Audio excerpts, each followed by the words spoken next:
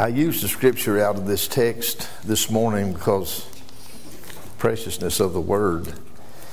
In 1 Thessalonians chapter 3, I'd like for us to go back there.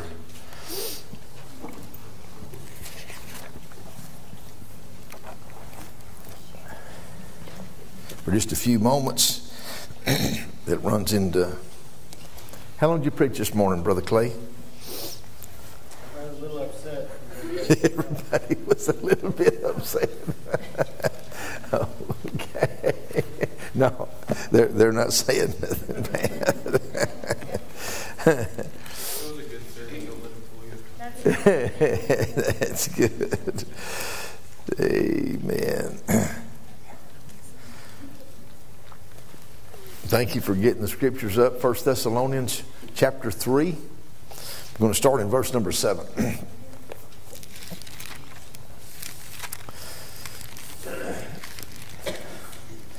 Had a good round in the jail today. Got to see the jailer. He said, of course it ebbs and flows, but he said, this is a new guy. He's been there about, 4 or 5 weeks. And he said, you're getting more and more every time you come. and he said, evidently you like the book of Luke, because ever since he's been there, we're going through the book of Luke. We went through Matthew and Mark. Now we're in the book of Luke. I said, well, the book of Luke is wonderful, to say the least. But I said the reason that we're going through it is because we went through Matthew and Mark, and now we're down in the book of Luke. And I'll tell you what, the Bible is such an incredible, wonderful thing. And what is the first of the 16 fundamentals? We believe what? That the blank is inspired. That the scriptures are inspired. Yes. The one true God. The deity of the Lord Jesus Christ. The fall of man. And thank God He didn't leave us fallen. There's a salvation of man. Woo. The ordinances of the church.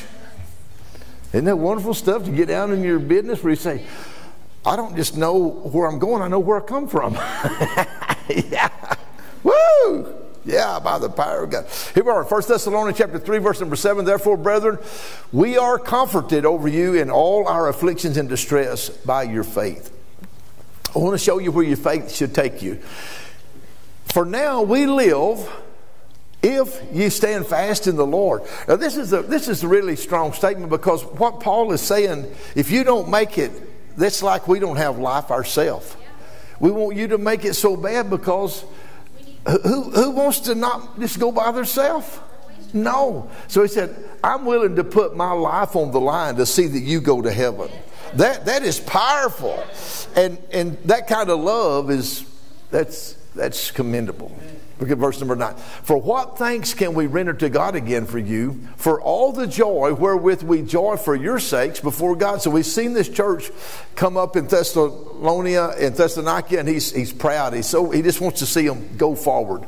Verse number 10, night and day, praying exceedingly that we might see your face and might perfect that which is lacking in your faith. So we can always gain some ground. We can do better. Yeah, thank you. Now God Himself and our Father and our Lord Jesus Christ direct our way unto you. And the Lord make you to increase and abound in love, one toward another, and toward all men, even as we do toward you. To the end He may establish your hearts unblameable in holiness before God, even our Father, at the coming of our Lord Jesus Christ with all His saints. Father, we bow in your presence. We thank you for being so alive and well. Thank you for speaking into our spirits. Thank you for your anointing. Thank you for what you did this morning in the other churches and here. And Lord, tonight, as we get to be together, Lord, let your precious word speak and anoint and send us forward, Lord, strong in the power of your might and your love. We thank you for that in the name of Jesus. Amen. I want to talk to you out of this passage of Scripture, verse number 12. And the Lord make you to increase and abound in love, one toward another and toward all men, even as we do towards you. I'd like to talk to you this evening about spending your time where it counts. Spend your time where it counts. And where it counts is when you can love one another. Spend your time where it counts. Growing up, I had some... Does anybody know anybody that loved you when you was growing up? Yeah. If you look back, it may be mom or dad that just seemed like they just overrun with it, or grandmother, brother or sister, whatever. But those flashes when you don't see a snarly, griping figure when you see somebody that loves you. No. Do you? You know, you're not thinking like, you know some of them too. But them that love you, just something happens. I mean, it's just like do you like that? Your arms are open.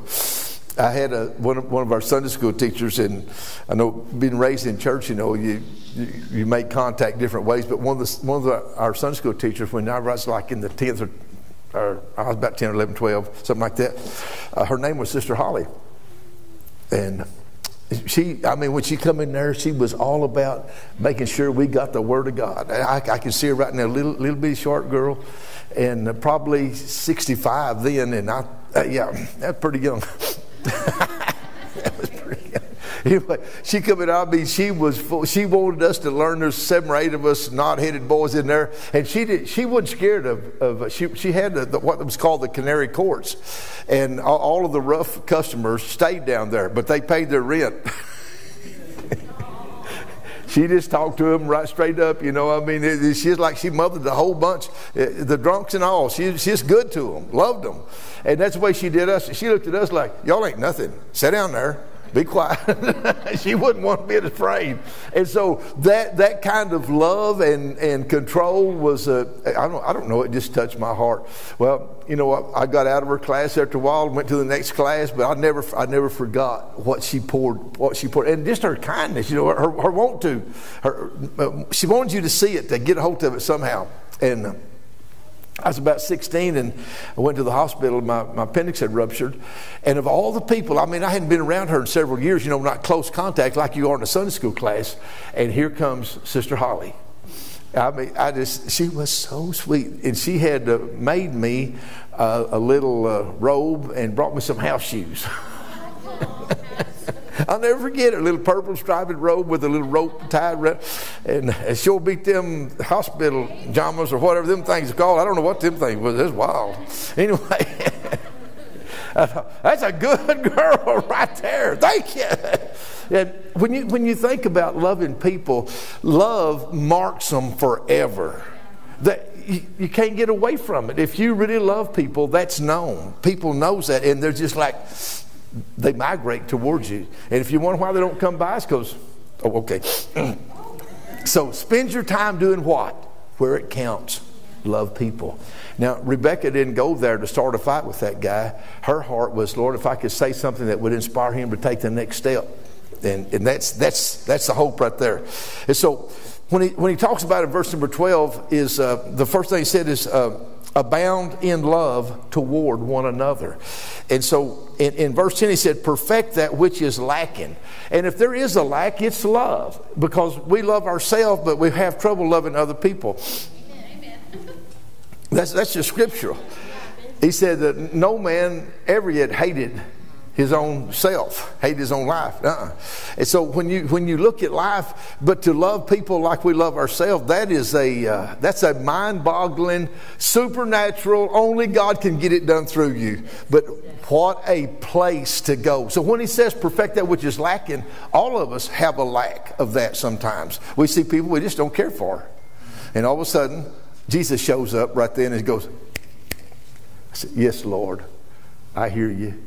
Thank you. Thank you for having me step over my ignorance. Thank you for having me love that person. Thank you for having me. Yeah. And you change, your whole attitude changes by the power of God. Perfect that which is lacking. In 1 John chapter 4 and verse number 20. 1 John chapter 4 verse number 20. If a man say I love God and hates his brother, he is a...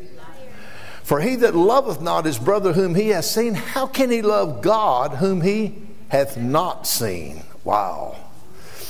And this commandment have we from him, that he who loveth God love his brother also. In the jail, I learned so much, and I know Brother Ross probably could tell a jillion stories along this line. But some of those guys come in there, and I mean, they're mad at the world and each other. They have all kinds of trouble.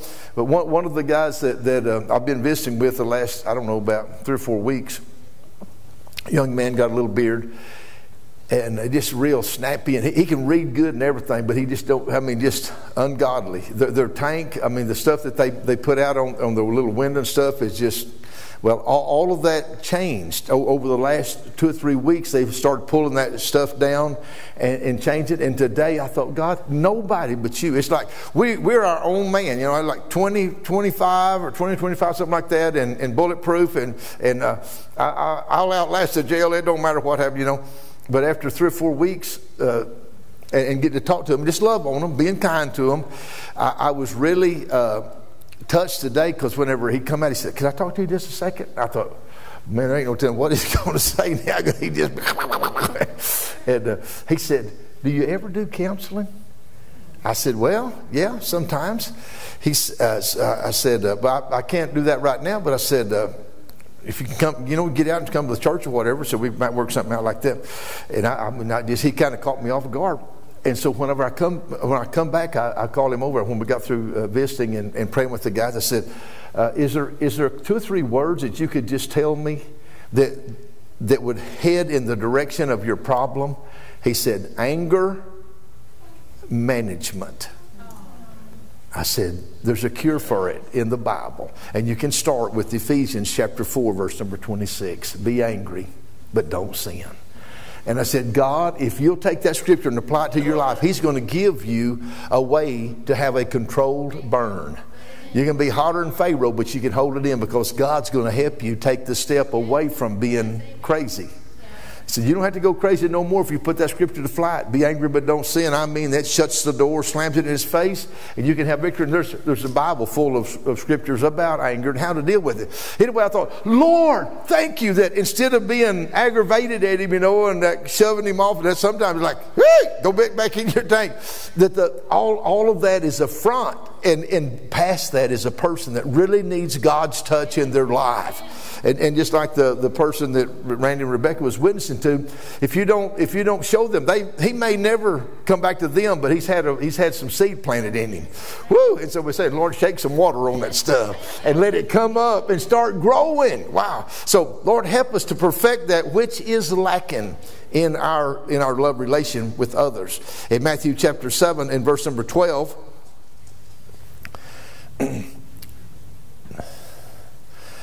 Therefore, all things whatsoever you would that men should do to you. You know this couldn't come from nowhere but the Bible. We know how to do for ourselves, but to do for others, woo! Therefore, all things whatsoever you would that men should do to you, do you even so to them, for this is the law and the prophets. Can we get better? Lord, help us to perfect that in our walk, that we can get that done the way you want it done.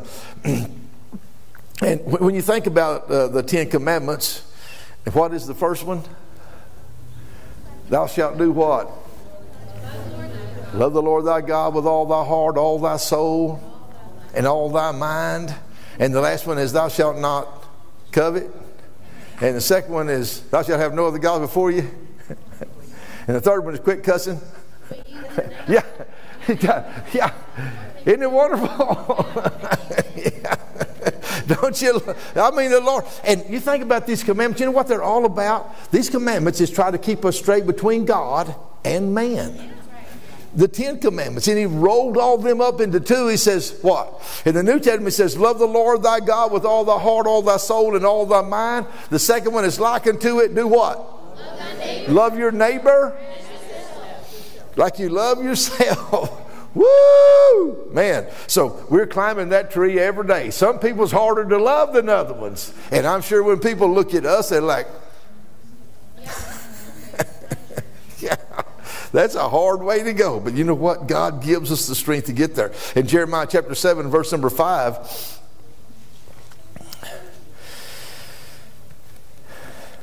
For if you thoroughly amend your ways and your doings, if you thoroughly execute judgment between a man and his neighbor.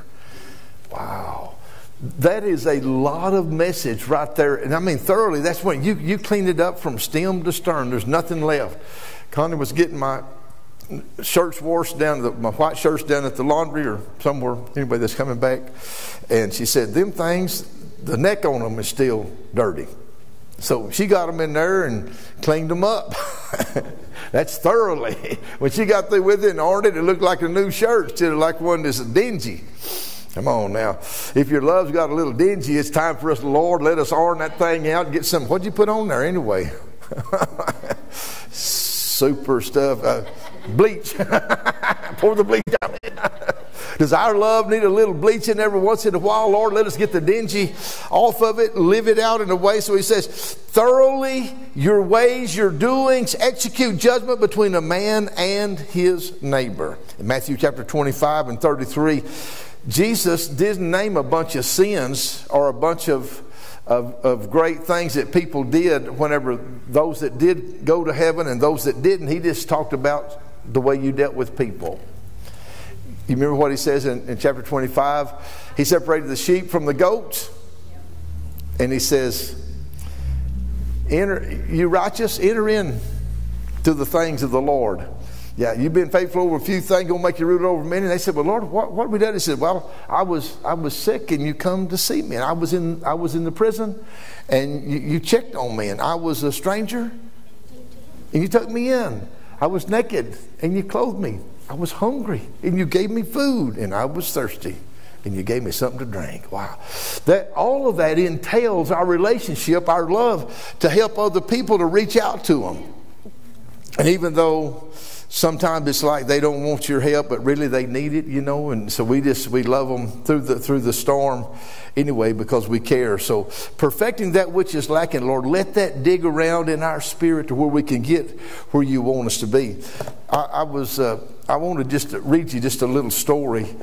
I thought about the love relationship of our outreach to others out of this book of evangelism. An Assemblies of God pastor in a communist country served for 4 separate prison terms for preaching the gospel, leading many of his fellow prisoners to Christ. In his 4th imprisonment, he led 42 of his cellmates to Jesus, as well as 2 prison guards. One of them was Brother Ross. Oh, I'm sorry.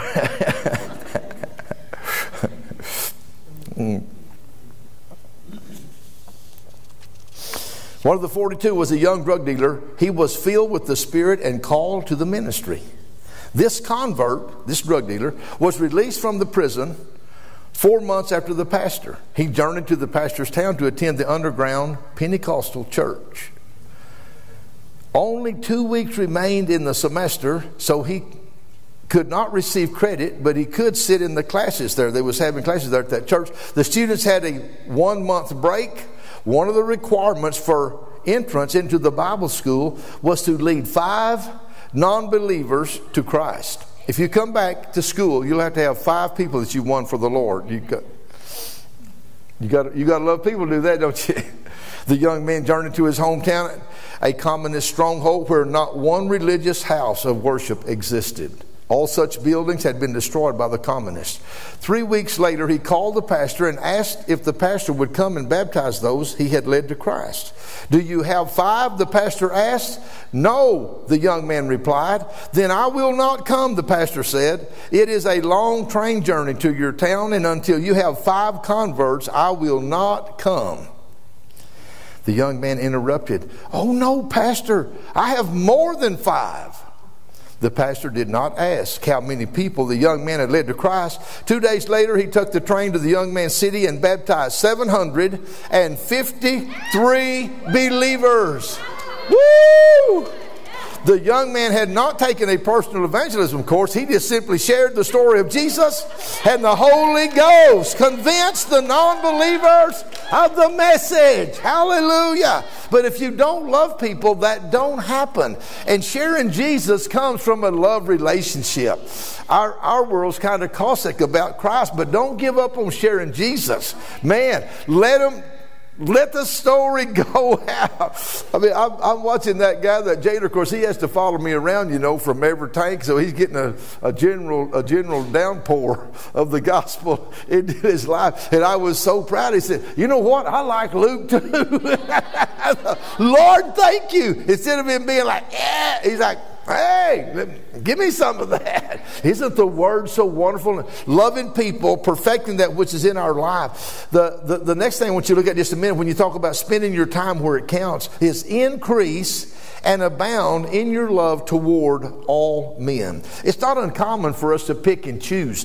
Some people, like I said, are easier to love, we have more things in common or something, but this thing is to the whole world. They asked me when I started preaching, is your church going to be a cowboy church? And I said, never. And here's why. This gospel goes to the whole world. Whatever you are is wonderful, but what you need to be is born again. Yeah. This is not about building up one type of life or the other. Our hope is in Christ. Jesus, the disciples, he got a tax collector, he got a physician, he got 4 fishermen. I mean, he had one demon-possessed man. He gave them all a chance. Can you imagine spending 3.5 years and that guy carrying a purse? That's love.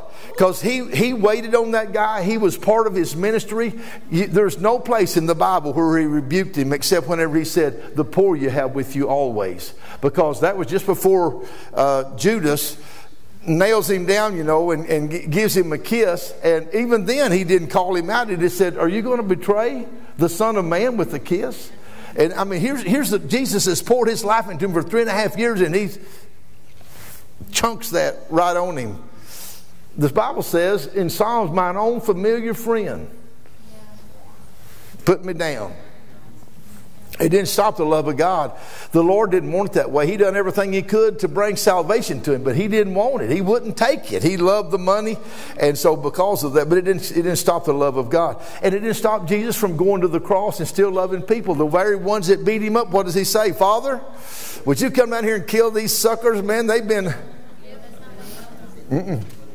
He said, "Forgive them, Lord. They don't know what they're doing." That's the kind of love that we've got to increase in, and that outreach. That young man goes home and he thought, "You know what? They told me I'm a dope dealer, and I'm going to deal some different drugs. I'm going to take them out there and give them some of them gospel pills." And woo! So he just telling them about Jesus, and them people getting saved. Isn't that wonderful? Glory! In Jeremiah chapter 7 and verse number 6. "If you oppress not the stranger, the fatherless, and the widow, and shed not innocent blood in this place, neither walk after other gods to your hurt, then will I cause you to dwell in this place in the land that I gave to your fathers forever and ever." If you're a gift to people, your gift will make room for you.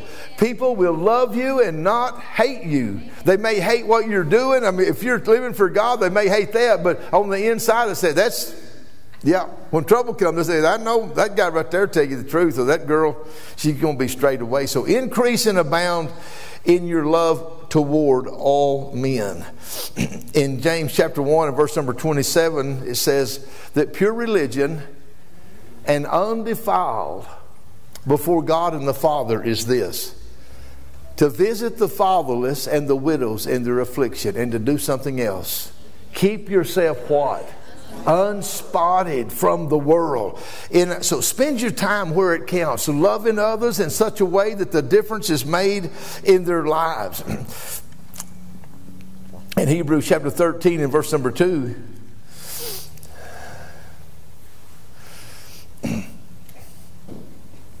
"Be not forgetful to entertain strangers, for thereby some have entertained angels unawares." Isn't it crazy sometimes what comes out if you know that there's no repercussion, that nobody's going to know what you said or the way you acted? Is that ever real? Somebody's going to know how you acted and what you said, aren't they? And so because of that, wherever we are, your Christianity needs to be more than 100-mile Christianity. Wherever you are, you need to be a Christian. If you're in another country. Let the love of God and the presence of God be so vibrant in your life that people can see Christ in you and the hope that's there. So he says, don't be forgetful to entertain strangers, for thereby some have entertained angels unawares. In Matthew chapter 5 and verse number 44,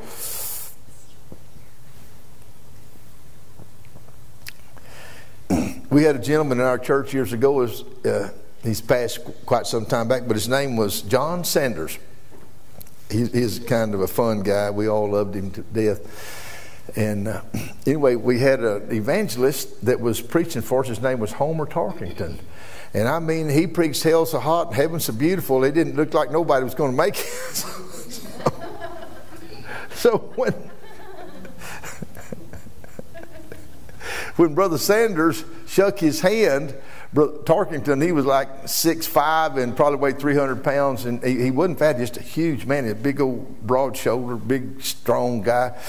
And John Sanders was a pretty big guy too. So he shook his hand and he said, Brother Tarkington, can you preach on love sometimes? And so Brother Tarkington, he says, well, he said, I'll tell you what, if you'll be here tomorrow night, I'll preach on love. And yeah, look at it. But I say unto you, love your enemies. Bless them that curse you. Do good to them that. But now, yeah, are you still out there? Can you imagine? He preached his whole message right around this. And pray for them that do what? Despitefully use you and persecute you. Wow. Whoa! So when Brother Tarkington got through preaching that message, Brother Sanders met him at the back and he said, you can preach on anything you want to. Well, love has got to be deeper than just what we enjoy. And love helps us step over the track in our life and say, you know what? We're just humans and we need God. God wants us and He wants you. Let's make this thing together. And so not because we're all the same, but because we all need Jesus. We've all been lost. We need to be found. We need to live our life out for Christ. Wow. And so the increase and abound in love toward man, that's a powerful thing. In Luke chapter 15, verses 1 to 10, we won't read that, but whenever the man lost the sheep, he put the 99 in the fold, and what does he do? He goes out there. He goes hunting. And he finds that sheep and brings it back. And the woman that lost the coin, she put all the other coins up and she began to sweep and mop and dig and go. She's going through the dishwasher and everything. And the clothes dryer. She's hunting under the bed. I don't know where she found it, but she dug around there. She wanted that back. And when you love people, you just keep praying for them, trusting God. We was in a cafe the other day and a guy come in. He was about half drunk. Anyway, he come over there and he said, he's never lived for God or nothing, but he came over there to where we were sitting and he said, I stood up and was talking to him, and he said, I want to thank y'all for praying for me. I thought, Lord, after all these years, I'm talking about 50 years. And that's the first time I ever heard that from his mouth. And he looked over there and he said, and I want to thank that girl right there too for praying for our family.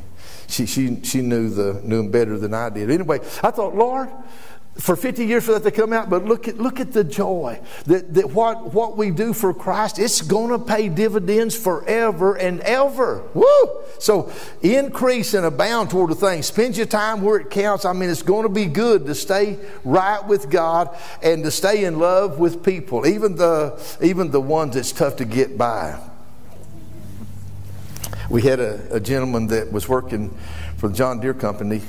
And well, really, he had his own business, and John Deere bought it, but they let him run that particular part of it. And the guy that was over the other store, he came in. This has been years ago, but he drove up while me and my dad was in there, and as he was headed for the door to come in, the guy that he had bought his business, he said, "That's the only man on the face of the earth that can make me mad just getting out of the pickup." Don't spend your life like that. It's too short. Enjoy God. Enjoy His way. Have victory in your life. I mean, your walk can get past the trouble. When you love people, that's seen and it's going to be available. The next part, and in closing, in verse number 12, back to our text in Thessalonians chapter 3, 1 Thessalonians chapter 3 and 12. And the Lord make you to increase and abound in love one toward another and toward all men. And then he talks about an example. Even as we do toward you. Now, Paul put his life on the line. He even made a living when the church couldn't support him. If they did support him, that's all right. If they didn't, he says, I've made my own way on purpose. I love you. I just want to make sure you get the gospel out. And I mean, he is on the front line. He said, what I'm praying is that you see how I've reached out to love you. Now you love other people like that. Man, and that's what this young man saw that was reading about in this evangelism text. He saw that leader that'd go 4 times to the penitentiary in the communist country because he loved people, lead 43 of those men the last time to Christ. And he said, you know what? I know what he's got. I'm going to share some of this with somebody else. Woo! And so the example, even as we do. So he's asking us to be an example like that. In 1 Corinthians chapter 9, verse number 19...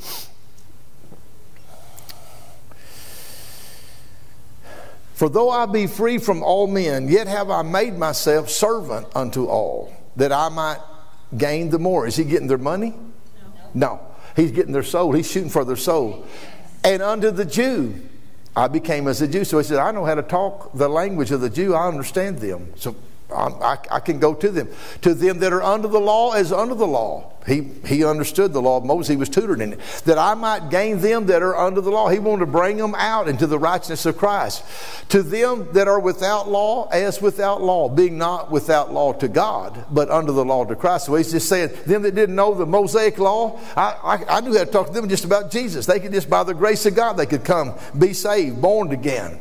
So he just said, whatever level I needed to have to touch those, God help me to get there where they can find their way with Christ. To them that were without law, but under the law to Christ, that I might gain them that are without law. To the weak became I as weak, that I might gain the weak. Have you ever seen a mama when she's trying to help her child and she's down on the floor and say, well, this is the way you do it, and they're playing and all of a sudden that little one's like, okay, he got it down. That's what we do spiritually. Said, I want to help you take those first steps coming into Christ. I was looking over some of the material about loving God and how that we start as children, just babes in Christ, and then we start growing. And we just want to get better and better at living for God instead of, laying it down to the side. To the weak became I weak, that I might gain the weak. I am made all things to who? To all men, that I might by all means save some. Wow. That in the jail, there's been so many times that there's people that was very disruptive and distractive, and I learned. It took me a little bit, but I learned that those that's having the most trouble right then, if you give them 2 or 3 weeks, if they stay in there that long, all of a sudden there's a melting down, and there's that interest. You know what? I need help. I'm not totally without some help. How many needs to eat every day? Yeah, me too. Maybe not till we get home again, but that was good. Even them strawberries. Y'all didn't eat none of them strawberries, did you? And fresh whipping cream. Yeah. I tried not to leave any for y'all, but there's too much for me to eat. I can get it all down. Isn't it wonderful to share and have enough? Well, listen, there is enough of this gospel for everybody. Don't let nobody get by. Even he said, be just like we did. Become all things to all people, that by all means I might save some. In 2 Corinthians chapter 8 and verse number 9. For you know the grace of our Lord Jesus Christ, that though he was rich, yet for your sakes he became poor, that ye through his poverty might be rich. When me and Connie went to the ranch, there was several hands there that couldn't speak no English. And I got me a Bible in Spanish because I wanted them to know that we was young saved. I wanted them to know the same Jesus that we had found. And so I tried to tell them, they say, no savvy. I said, okay, I'm going to show you in your Bible. So I would look it up in my Bible and then let them read it in Spanish. And all of a sudden it's like, I understand. And to see the light come on in their heart that God to me, He loves me. He cares about me. Boy, the joy and the rejoicing. One of the men in the jail here a while back, he said, I don't understand English. So I said, I'm not coming out. No hablo English. And I said, okay. I said, I understand just a little bit of Spanish. I was telling him, my Spanish is real coarse. I mean, if you can speak Spanish, you'd look at mine and say, oh, please don't do it. But he didn't have nobody else to interpret for him but me. And so I had to go plumb back to, I'm trying to figure out how to get his heart clean. And so when I was talking to the men, the Spanish I learned, just listening to them, I'd say, okay, necesita limpio la canoa. And what I understood that to mean was, because I would say, ¿Cómo se llama eso? What is this? That's a canoa, that's a water trough. I say, we got to clean it up. And what, ¿Cómo se llama? Esa es escoba. So get your broom, sweep the water trough out. And so I'm saying to him, dícele Cristo, tell Christ, venga la escoba, bring his broom, con la sangre, with the blood, limpio la corazón. He's like, what truck did that jump off of? I said, that come from the race world. Abre la puerta. Open your gate. Open your door. Dícele Cristo viene. Tell Jesus, come in. And necesita dice, perdóname. Pardon me, Lord. Yo tiene lo siento. I'm sorry. You never said you're sorry. And all of a sudden the little lights flicker. He said, I can tell you don't know Spanish. I don't know what you know. But he said, I'm going to get the water trough and sweep it out anyway. I need God to help me. Woo!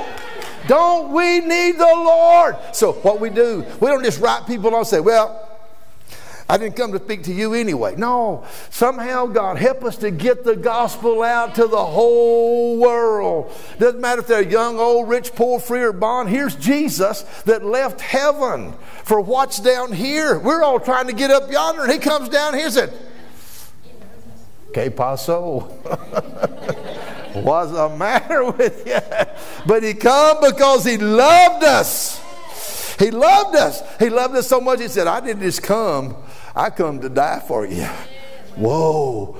And so when you interpret that kind of love into your life, all of a sudden there's an overflow that God, if you could love me like that somehow, let me have that kind of love for people. And you start spending your life where it really counts.